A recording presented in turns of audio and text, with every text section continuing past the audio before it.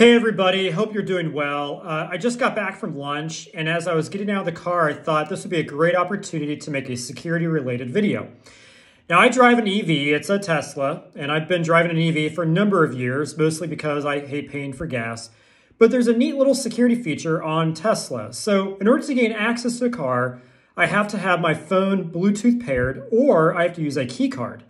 Now, once I get in the car, if I put my foot on the brake, in order to actually put the car in drive, I have to either have my phone paired over Bluetooth or I have to have that key card present. But then I also have to type in a 4-digit PIN, personal identification number. So I have to effectively have two-factor authentication in order to drive my car.